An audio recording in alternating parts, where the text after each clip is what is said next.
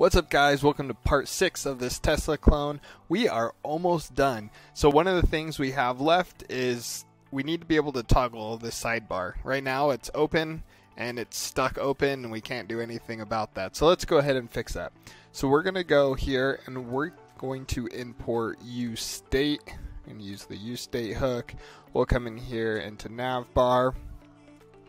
Let's go ahead and say const, and we will say nav set nav equals uState, and then what we're going to do is just set that to false by default, and then we're going to create an arrow function so we can toggle this. So we will say const and we'll call that handle nav, and this will just be a arrow function. Then we want to say set nav to the opposite of nav. Perfect. Once we have that set up, we need to be able to toggle it. So there's a few spots where we want to toggle it. We want to be able to click the menu button. We have the menu button when it's on mobile. When we make it larger for like desktop, we need to hit that menu and then this X icon. So we'll scroll down. Here is our first button. So we'll come in here and we'll say on click, and then we will call not set nav, we will call handle. Did it pop up? No. Handle nav. Perfect.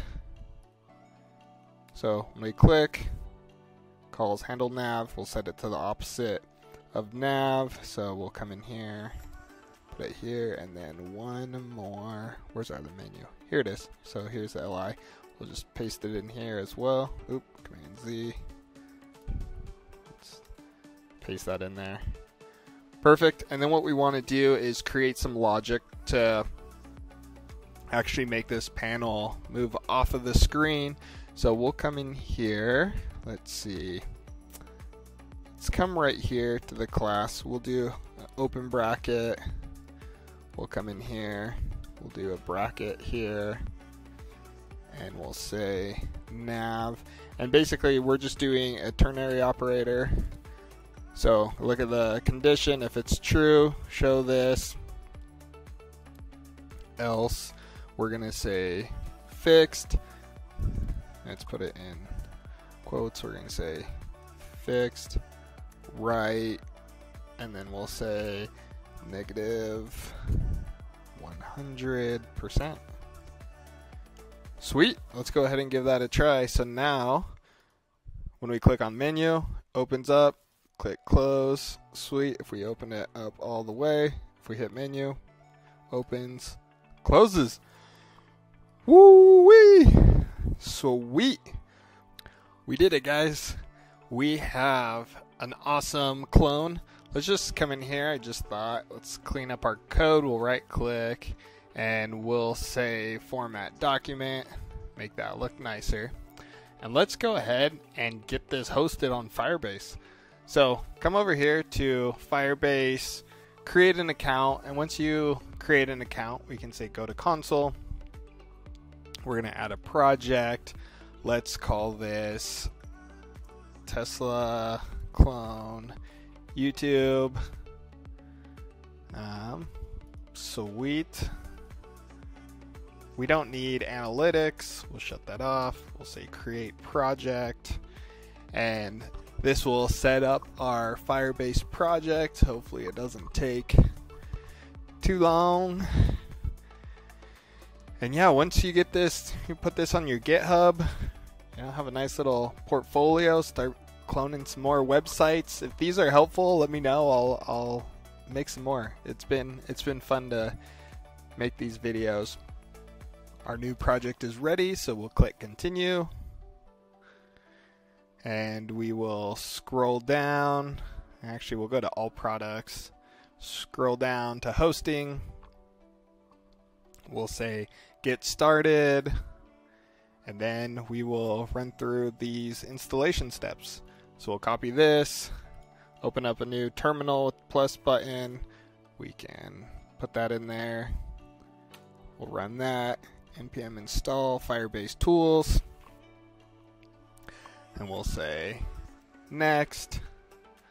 And then we'll do a Firebase login. So let's copy that. And we'll log in. I'm already logged in. Sweet. And then Firebase init. We'll copy that. Paste that in here. Enter. And then what you'll do, you'll use your arrow keys. We're going to scroll down to hosting. And then you press space bar. And then we'll hit enter. We're going to say use existing project. So hit enter on there. We'll go to the Tesla clone. Enter. What do you want to use as your public directory? We'll say build, all lowercase. Configure as a single page app. We're going to say yes.